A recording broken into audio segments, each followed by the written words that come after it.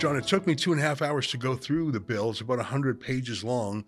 There's so many poison pills in it for our democracy, so many shocking things.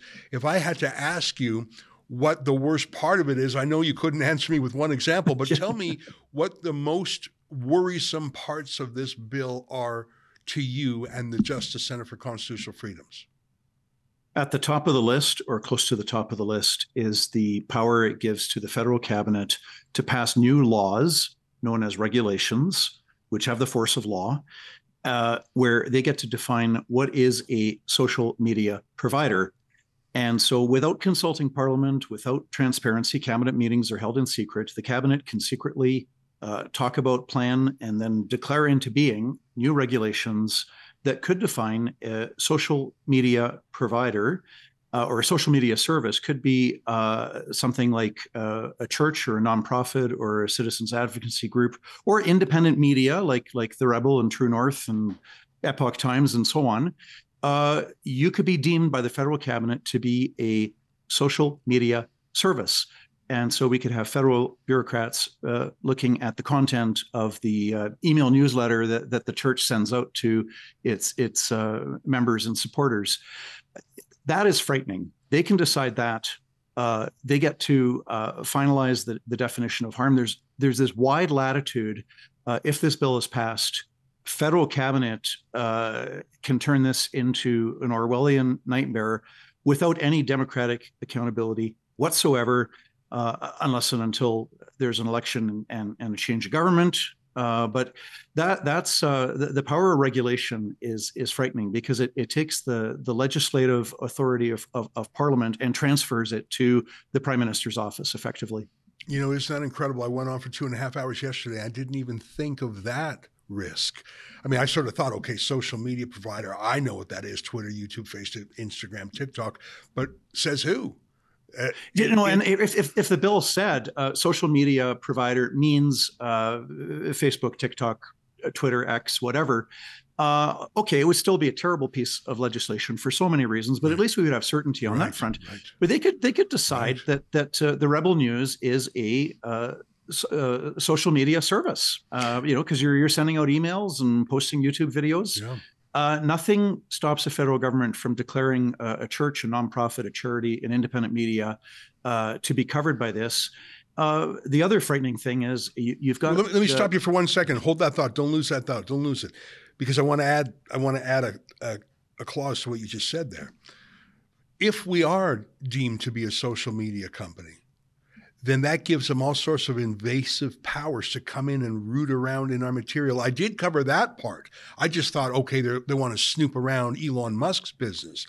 They want to look through his files, look through and do education and advocacy. I did think about that yesterday, but I only thought of Elon Musk and Mark Zuckerberg as the target. Deeming us a social media service lets bureaucrats come into our office and have access to our computers. I didn't understand the threat until you just said that. I didn't mean to interrupt you, but I wanted to say what happens if we're deemed a social media network, because I never contemplated that until you put the fear into me.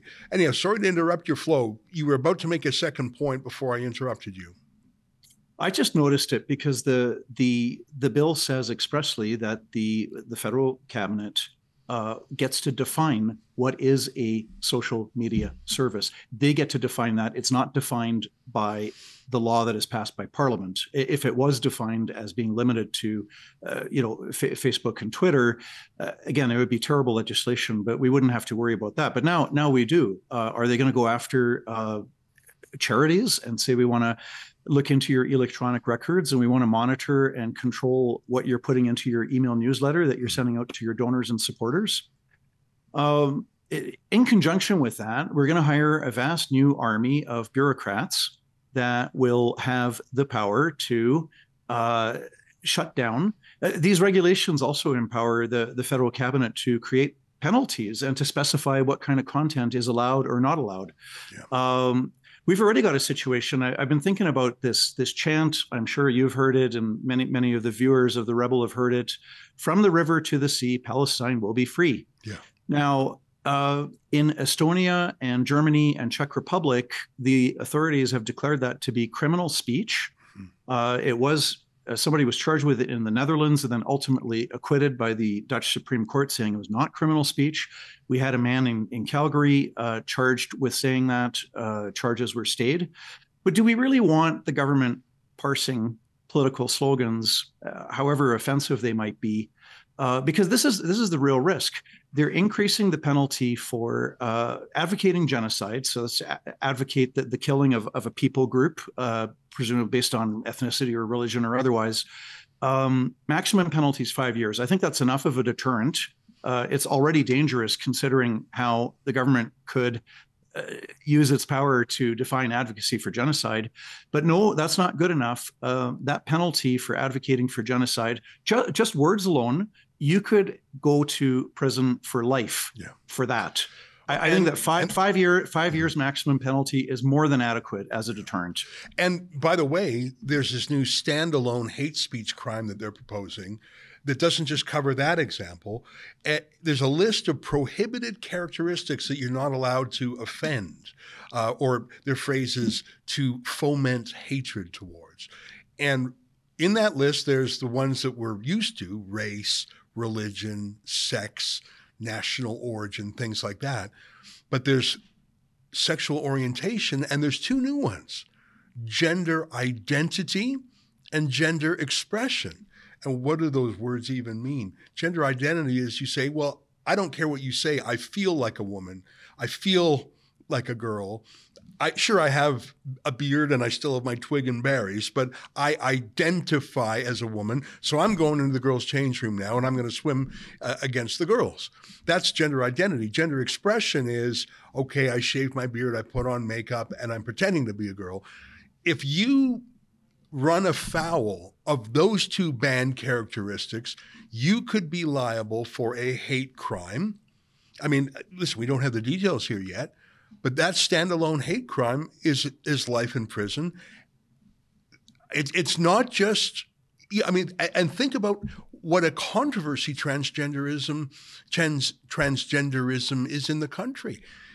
Anyone who dares to challenge it can be charged with a hate crime.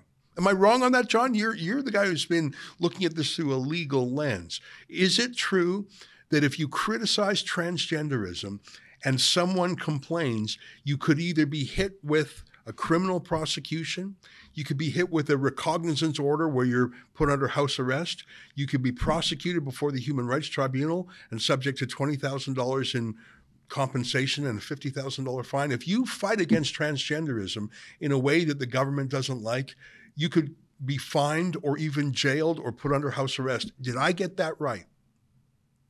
You got it right. And this gets back to the duplication, because the gender identity and gender expression have already been added to the Criminal Code of Canada. So the willful promotion of hatred against a group on the basis of gender identity or gender expression is already a criminal code offense as things stand right now.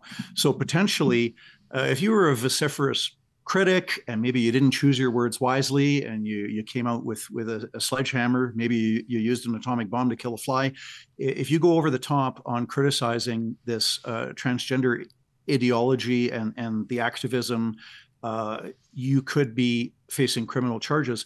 But you would have the defense of truth, you would have the defense of discussing a topic in the public interest, you would have other defenses available. The other duplicative thing, and this is really interesting, the criminal code already empowers judges to impose a more severe penalty if the judge who has reviewed the facts and has looked into it, if the judge is sentencing somebody to a crime of sentencing somebody for murder or assault or vandalism or any other crime, if the judge determines that that crime was motivated by hatred, the judge already has the authority to impose a stronger sentence. Now, I'll give you an example. If there's a bunch of idiot thugs who very mindlessly put a bunch of graffiti on the wall, on the outside wall of a synagogue, but they don't really care where they're doing it, and they're just using any old wall, they're guilty of vandalism, property destruction, which is a criminal code offense. However, if they're painting swastikas and slogans like "Death to the Jews" on the synagogue wall, they could get a more severe punishment because that would be a hate crime. So the judges already have the authority that if a crime, property damage, murder, assault, whatever, if a crime is motivated by hate, the judge can impose a more severe sentence. That's already on the books. And this gets back to this grandstanding of, oh, well, now we need a standalone hate crime. No, it's one thing to have a stiffer penalty where there is evidence that the crime was motivated by hate, but you have to actually be found guilty of doing that other crime, criminal. of the underlying crime. And then you can get a higher penalty. Yeah. But a standalone hate crime is, it's just Orwellian.